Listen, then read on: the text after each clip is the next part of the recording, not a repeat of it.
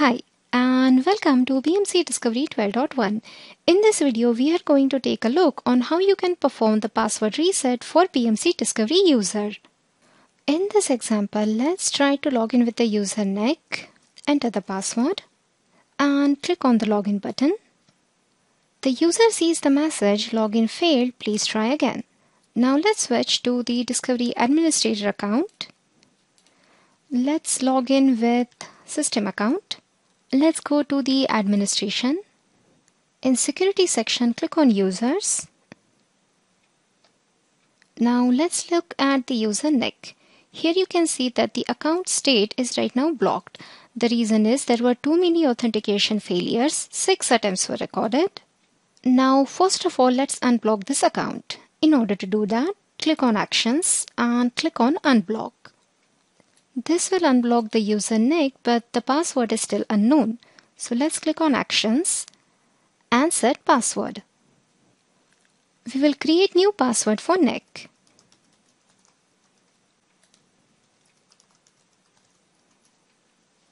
Click on apply. Now you can share this password with user NIC and click on actions and select the option must change password. This option will let the user NIC log in with the new password, but then he will get the chance to set his own password and use it for the future reference.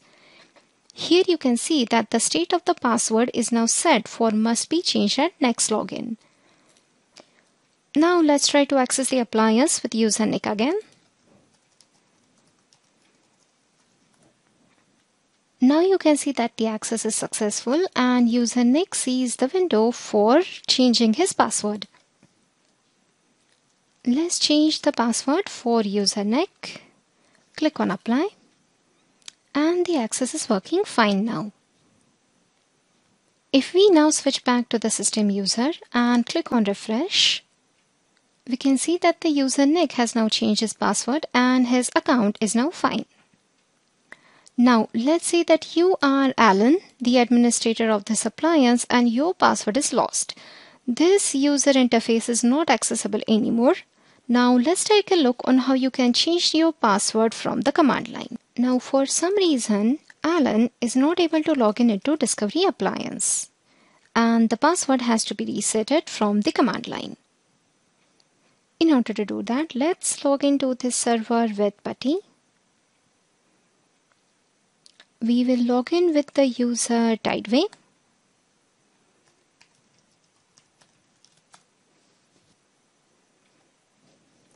Let's increase the font a little bit.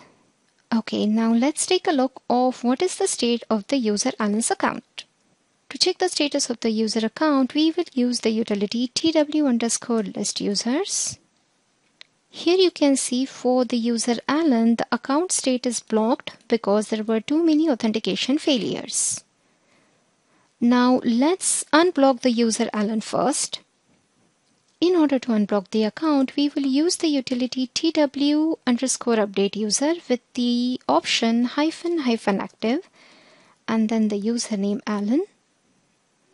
Now you can see that the user state is now changed to active. Now we will change the password for user Alan with tw_passwd utility for user Alan. It will directly ask you to enter the new password for Alan. Now you can see that the password for new user Alan is selected. Once the new password is set, it is recommended to update the user Alan again with the password OK option. Alright, now let's log into the Discovery appliance with Alan and the new password. As you can see that the access is successful. You will also see this message that there were 3 login failures recorded for Alan. Here in this example, we saw that after 3 unsuccessful attempts to log in, the user account for Alan was blocked. If you want to see how these settings were configured, go to Administration. Click on Security Policy. Here you can see the security policy rule configured for Discovery appliance. You can change these settings as per your requirement.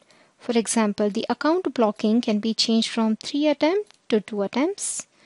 Thank you for watching.